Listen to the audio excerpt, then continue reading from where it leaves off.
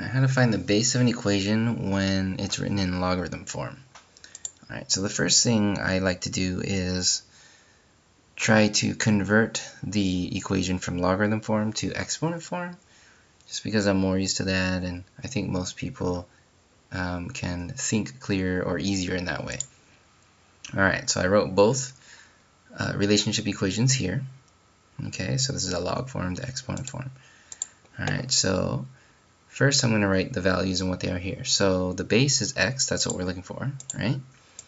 Then the exponent is 4, right? And the log value, I just put value, is equal to 81. Okay, so basically what it is I just looked at this, then I rewrote the values over here, so that then I could stick them back into this equation here, into the exponent equation. Alright, so the base now is here, the exponent of the base is 4, and then the exponent value is 81.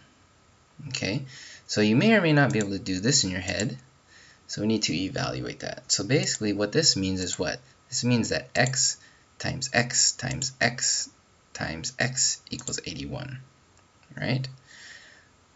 Okay, or what you can do is you can use a calculator and you can take the 4th root, right? Alright, either way it's up to you, right? So after doing that, I find that the value of x is 3, so the base or the answer to this is 3. And that completes our problem.